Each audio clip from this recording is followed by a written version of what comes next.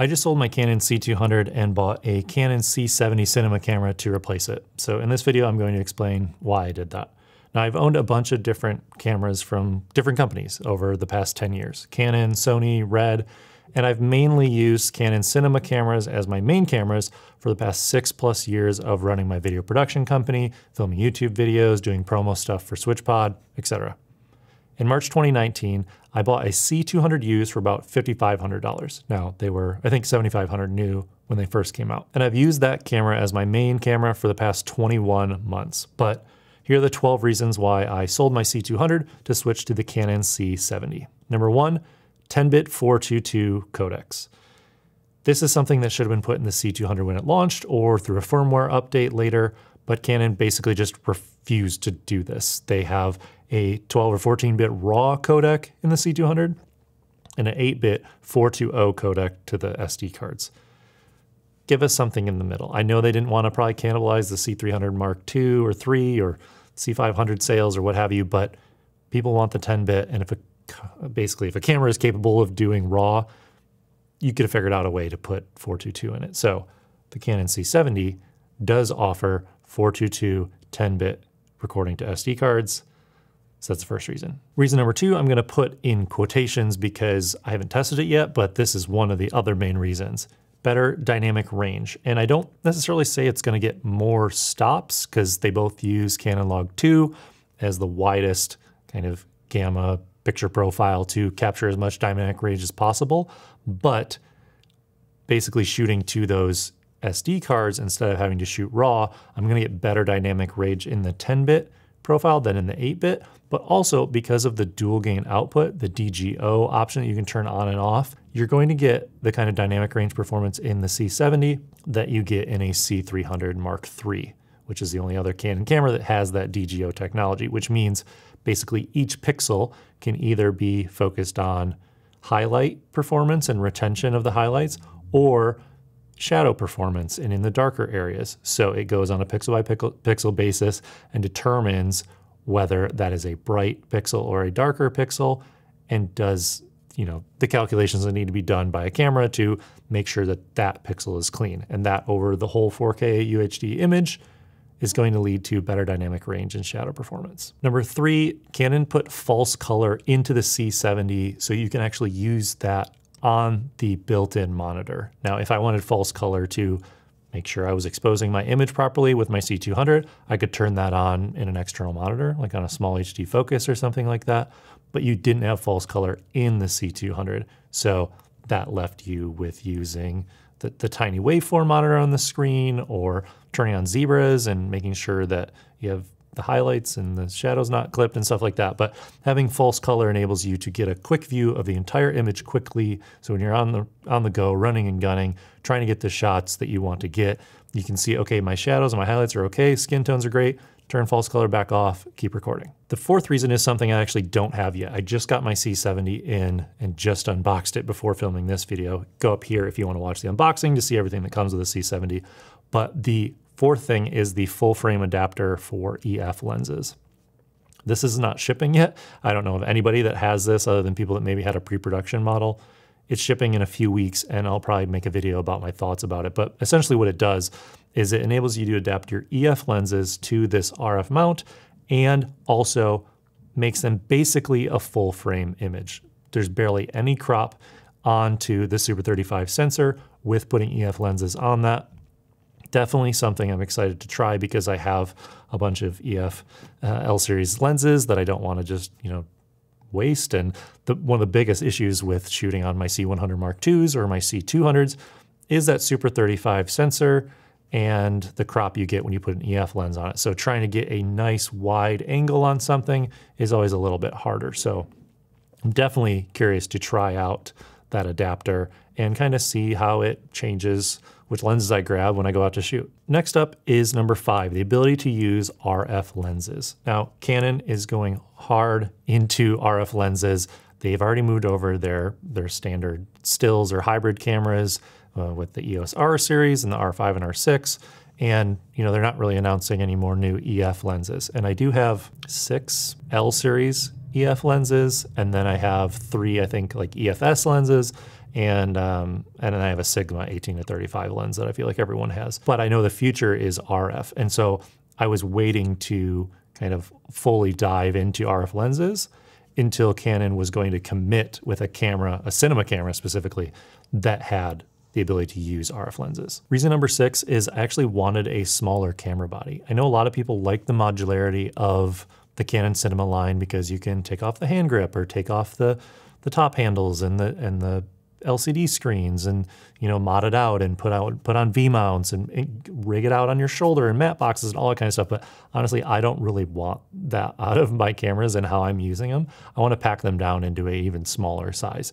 I don't really care if my camera looks bigger and is more professional. Honestly, that's actually only hindered me to not be able to shoot in certain places. Like when I was in Paris trying to film outside the Louvre, we got stopped because I was using a C100 and, you know, it looked more professional. If I was filming on something like this that looked like a kind of a more consumer grade camera, they might not have said anything to me. So when I'm packing, I don't want to have to like take the camera apart. Honestly, if I'm going somewhere and the camera is in a bag and it's, you know, dismantled and I can't just like pick it up and start shooting quickly, I'm going to shoot less stuff, especially when I'm traveling. And not that I travel during COVID right now, but you know, I want something that isn't as modular. So having it be this small is actually a pro for me. The 7th reason is that it only uses SD cards. And so I don't need to use CFast 2.0 cards or have those card readers around and travel with if I'm going to be shooting RAW on my C200, which I ended up just not shooting very much of. So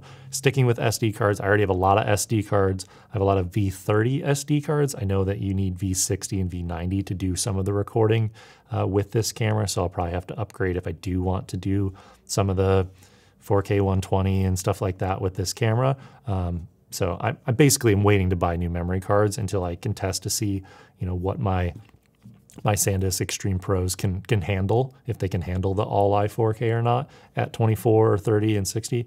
So I don't know, I will have to buy more memory cards, but the fact that they're all SD cards and that's more of what I have, that's a perk. Reason number 8 is actually something really big for the workflow that I have with an editor of mine. So I have a full-time editor that works with me. I still do some editing, try to at least do polishing and things like that on edits, but my editor lives in another state.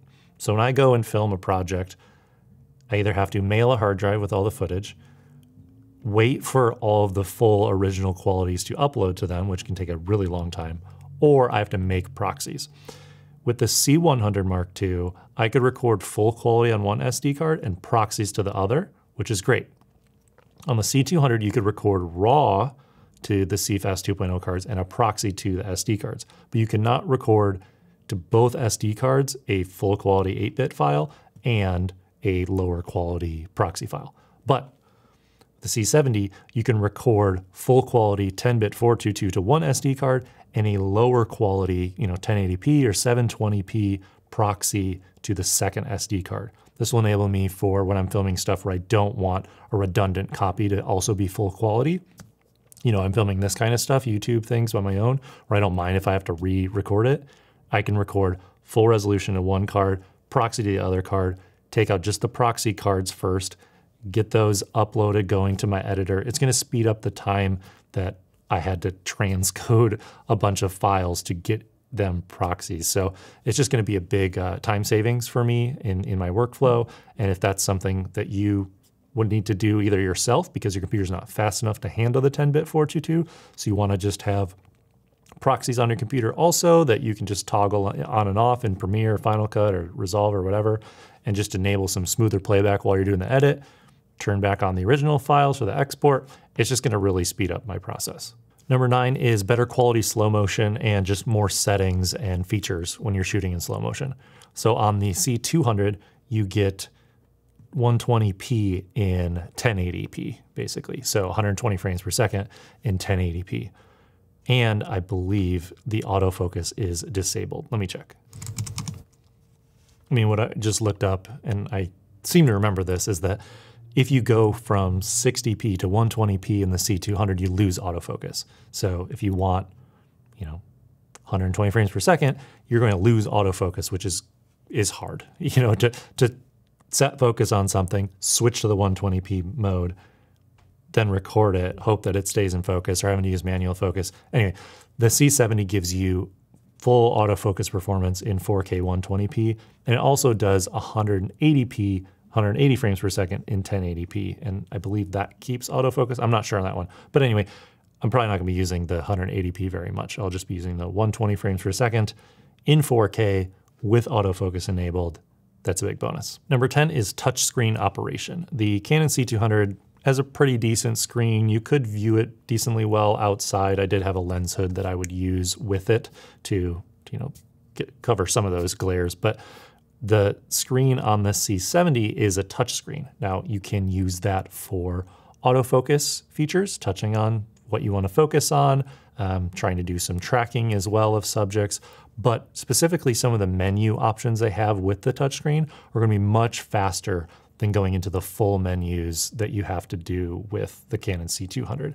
So their quick menu enables you to change different things like your ISO, your aperture, your shutter angle, things like that, as well as other settings like the bitrate you're recording in and getting into slow motion, stuff like that. So that touchscreen should speed up the operation to be able to do stuff faster. Number 11 is timecode sync. Now this is not something I use right now because the C200 and C100s don't have a timecode BNI port on them.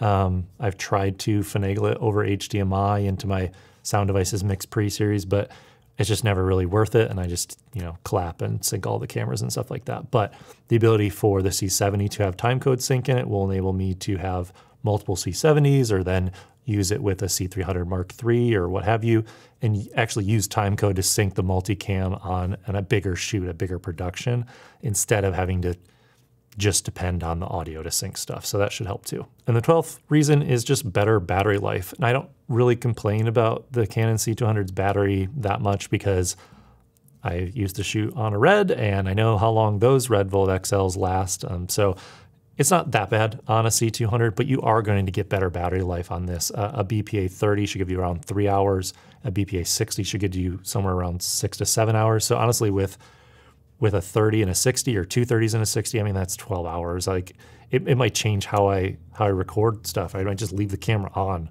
and always just be on the ready to record things when I'm running gunning. So that would be the 12th reason. Now, it's not all good news. Like I'm going to be losing some things not using a C200 and switching over to a C70. The first one is I'm not going to have SDI out. So that is something that I didn't have before the C200. I don't really have that many SDI devices that I'm using. I do love those cables and that they lock in place and you can do longer runs without degradation of the signal and things like that. But for most of the things that I'm doing, I can use HDMI. I have monitors that I can use that are HDMI, recorders that are HDMI, a Blacktem A10 Mini Pro that's HDMI. So the SDI is not a game changer for me personally. You would know if it is for you, depending on how many monitors you need on your camera, if you need to run SDI for some other reason to a wireless Teradect for someone to pull focus, you'll know whether or not you need SDI. I don't think I really need it. The second reason is RAW recording, the ability to record Canon Cinema RAW Lite. And I'll go more into detail on that in a second after I say the few other things that I will not have on the C70 that I have on the C200. So I'll save my thoughts on that, but this currently does not record RAW as of December 2020. I don't think that they will put RAW in the camera. They might possibly enable some sort of RAW recording out of the HDMI, but I wouldn't bank on it. Canon usually doesn't upgrade their firmware to anything substantial other than to fix an issue that they have or enable new lenses to work with the camera. So I wouldn't hold your breath on that. The third thing I won't have any longer is full-size XLR cables. Now, yes, all the XLR cables I have are full-size. I will have to use adapters, basically dongles to make it a mini XLR input. But from what I've researched and what I've read about the C70, you basically have all of the same audio recording options. You just have a different sized XLR port because of just size limitations.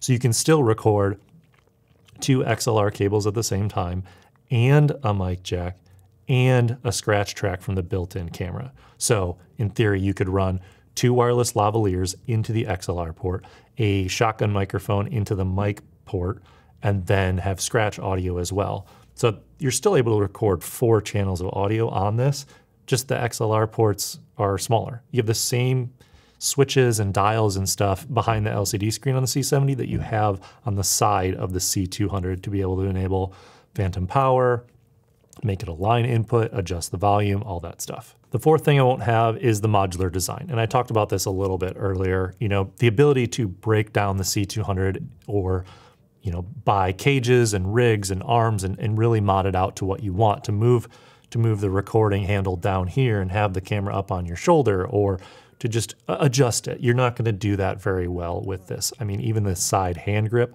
doesn't rotate. It's built directly onto the camera body. So that's a deal changer for you because you're filming, you know, above your head or really down low a bunch. Like, these are the things to consider when you're looking at a C70 versus a C200. The fifth thing I lose by switching from the C200 to the C70 is actually something that I'm pretty bummed about, and it's the electronic viewfinder. Now, I don't use it often. I would say most of the filming I do is tripod, monopod, gimbal, that sort of style. So I'm not really looking into the electronic viewfinder. It's been a while since I've done a lot of projects where I'm actually hand holding the camera, looking through the viewfinder, and not just maybe hand holding the camera and just using the LCD screen because I'm inside. But the electronic viewfinder is not something you have in this camera. So it does feel weird. It kind of reminds me of shooting on like 5D Mark IIIs, where you can't look through the optical viewfinder when you're recording in video mode because you can't see what's going on because the shutter is up. But you know, the ability to use a viewfinder when you're outside or as another point of contact when you're filming is helpful. You know, so this kind of reminds me of the Canon XC10 or XC15, where they actually sold a loop viewfinder that you could attach to the back of and put it up to your eye, and that was essentially your electronic viewfinder. And I mean, that's what viewfinders are. They're just a smaller screen with some sort of magnification that you can adjust to have it up to your eye. So I imagine there will be loops that people create specifically for the C70. You know, Zacuto or whoever else maybe will make one. And if I am filming outside, I'll maybe use that. But from what I've heard, the screen on this is pretty bright, or I could always use, you know, like a 3000 nit brightness monitor on top if that was really an issue. So I'll deal with it basically. Now let's talk about this camera not having cinema raw light. I mean, obviously at the price point they're pushing this and at the size of this, there's not probably enough computing power and fans and everything needed to do raw recording or the higher, you know, quality memory cards. You know, there's not space to put a CFast 2.0 card in this to get to that Canon Cinema raw light. But I'm okay with that. And honestly, for my workflow, editing in Premiere Pro with my editor who lives in another state, you know, I tried to implement Canon Cinema raw light into our workflow, but I just never really filmed on it on my C200. It slowed everything down for me, from the larger file size to slowing down my computer during the editing and exporting process. And then if I didn't want the editing to slow down, I had to make proxies or, you know, record those into the camera and then send those to my editor over Dropbox or Frame.io. And, you know, I wanted to be able to color grade more in Canalog 2 using the RAW, but it's just never really been worth the hassle to me. And a lot of the times I'm recording with multiple cameras and I didn't have multiple C200s. So if I was going to be recording the main angle on a Canon C200 and then the two other angles on Canon C100 Mark IIs that don't have Canalog 2 or 3, don't have RAW, are filming in 8-bit, you know, 1080p, you know, like what was the point of filming RAW on one camera and then not on the other cameras if I'm going to be switching between all of them for a multi-camera shoot? And honestly, the noise in the C200 Cinema raw light always really bugged me a lot too. Even when I overexpose by 2 stops, the RAW file is just, it's noisier. It's not being processed by the camera to clean up some of that noise. For the kind of work I do, I didn't have time to wait for Neat Video to denoise all of the video files on the hours and hours of exports I was doing for my clients. Another issue with the C200 is you don't have the ability to accurately monitor Canalog 2 anyway. On the C200, when you're filming in RAW, it only shows you C-Log or C-Log 3 properly in the monitor. So you basically have to guess how you're exposing your image on your C200 using Canon Log 2. This is supposedly fixed in the C70, and I can properly expose my image using false color, and I also don't have to overexpose by a stop or two. I can properly expose at the level you're supposed to, crazy idea, to make sure the shadows are clean and the highlights are saved, because that DGO, that dual gain output, will kind of replace having to adjust for that and should provide a cleaner image. So I'm really excited to try that with this camera. I haven't tried it yet, but from the tests I've seen from CVP and other people on YouTube and elsewhere, it's a good camera. It has basically the same dynamic range as a C300 Mark III at half the price. Now let's talk about the math behind this, maybe some of the business, the money stuff. So I sold my C200 used for $4,500. And since I bought it used almost 2 years ago for $5,500 cash, this upgrade or side grade to the C70 will only have me out about $1,000. So honestly, I used the camera a lot in those 2 years, pay $1,000 to rent it more or less for that time frame, and the cost only went down a little bit. And I'll still have some extra batteries and other things that work on this as well that I've bought for the C200. It's not a bad deal. But is it worth it to you if you're considering buying either one of these, not transferring from a C200 to a C70? It's a different discussion. Is the C200 a terrible, obsolete camera? Absolutely not. The 8-bit image on the C200 is the best I've ever seen in any cameras. And if you're willing to go through the workflow of shooting cinema raw light, you can get even better, more amazing results from that camera, even more dynamic range. For me, with older computers and an editor in another state, RAW just wasn't worth it to me. The form factor is outstanding on the C200. The autofocus is amazing. And if you bought it today, this 3-year-old camera, the C200, could give you another 3 to 5 years of filming great 4K footage. So honestly, there's a lot of them on the market right now because people are flipping them to upgrade to the C300 Mark III or to get the C70 or switch to Sony, or what people do with cameras. I definitely buy and upgrade every few years, and it's not a bad idea to get a camera used. I saved couple $1,000 buying mine used when I did. So, the C200 is still a great camera. I would still recommend it to a lot of people. I am still selling it to somebody that's going to make great work out of it. So, don't let that dissuade you from the C200. For my work, the C70 I think is the better camera for what I need for my workflow, for the kind of work I do, and so I'm going to switch to it. If you enjoyed this video, definitely subscribe to my channel below. I'm going to be putting out a bunch of videos about the C70 as I open it up. The unboxing is up here and I start to test it out. Those will be some of my next videos. And if you want to watch the full review of my C200 from a few years ago when I rented it, it was actually before I bought it, you can watch that video here. I think it's almost a half hour long about the C200. So if you somehow made it this far in this video and you're still considering a C200, watch that full review. I've been Caleb Wojcik. Thanks for watching, and I'll talk to you in another C70 video probably. Cheers.